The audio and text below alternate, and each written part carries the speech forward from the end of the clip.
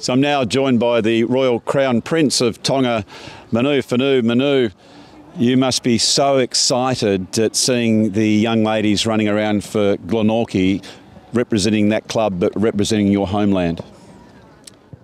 It's words cannot explain enough how proud and how happy we are as Tongans to seeing the best version of AFL Tonga playing in AFL Tasmania. 4 girls running around there, and we've got other boys there that'll be playing tomorrow. Absolutely a great privilege for me to be a part of. Yes. But thank you so much to Peter Barwick for great help he done to our people back home. Like I acknowledge to the people in Tonga, we went there for water. Yes. To help with the water, and we end up coaching the AFL Tonga.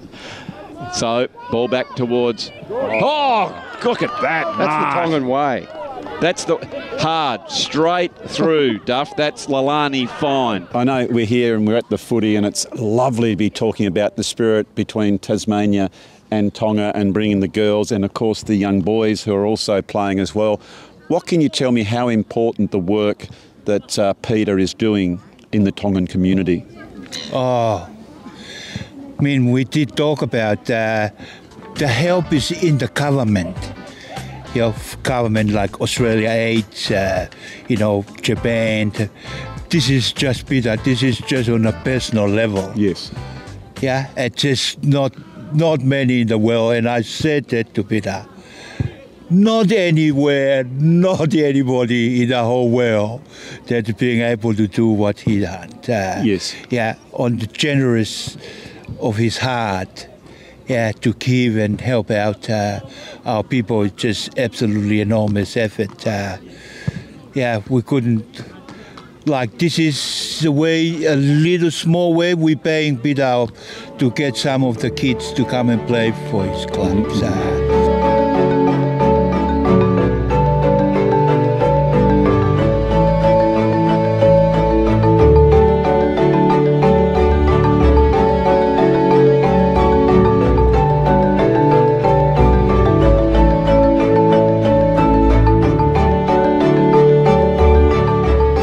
I have to say, Manu, on a very much on that level, it's fantastic. We know that when we sometimes put the news on at the night time, there's a lot of people that are hurting around the world, whether it be wars or suffering through famine or things that are going on. And when you see the good work that someone like Peter, through the goodness of his heart and humanity, it gives you great faith, doesn't it? To think that we are all one peoples and helping each other. It's so lovely to see that happen. It's in a global level. Yes. Absolutely dream, the ultimate objective that we're seeing that. But this, Tasmania and Tonga, Peter Barwick and the community. Very much so. So for Peter and Water Industry Solutions, what he's doing there, I know the great work he gets over there, gets the shorts on and gets the coaching hat on. And I know I've seen photos that when you went over, I'm looking forward to that documentary of talking to the children and inspiring them like you do and you have done for many, many years. How long has it been now, Manu, since you've been in Tasmania? I'm going to stretch the memory now, aren't I? Well, so I've been now here 40 years. 40 years. And you know from the experience about what we done with Totai. Yes, the great Silhavea, Lani, all them boys, they overstayed here. Immigration want to send them back home. Yes. That's... We can do something to help somebody. Yes. Everybody. Yeah. It manifests that there's only one principle, and that is do to other people what you like to do to you. Oh, I think that's right. My dear old mum, who I sadly lost when I was only a boy at 25, and she used to say to me all the time, do unto others as you would have them do unto you. And that's exactly how we go. I know that's how you operate, Manu. Every time I see you, you've got a big smile, a big hug.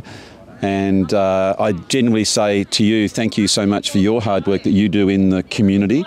The Hobart community, the Tonga community, it's just the world community, because I know that all the great work that you do. It's great to see these young people here in Hobart. We hope that they very much enjoy their stay. If they're like Tutai or like your very good self, you make this your second home. We know your heart is very much there in Tonga, but you're a very proud Tasmanian and Tongan, and we thank you very much for all the work you've done, and we look forward to seeing how the girls go in the second half. Do you think that the way they're going and the great Barwicks in there talking, they've got a pair of Barwicks talking to the girls, do you think they might just sort of sneak out, and if they can't win, at least just get that much needed goal to give them a lift?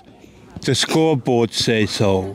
Yeah, it manifests on the second quarter. Yes. Territory. Yes. We just failed to convert the last couple. That's it. Point. They were down there, weren't they? It was, knocking on the door. Yeah, you work hard to get to that green zones to convert. We just failed a little bit. But I think the girls will pick up on the second half, because it's all about connecting and empowering one another, and they certainly did it. Yeah. On the last quarter. They did. Well, we hope, we've loved thanking you very much indeed for having a chat with us. We'll have a little break now, and we look forward to the second half and seeing how your mighty Magpies go against the might of the Bombers here at Skybus Oval. Beautiful. Thank you.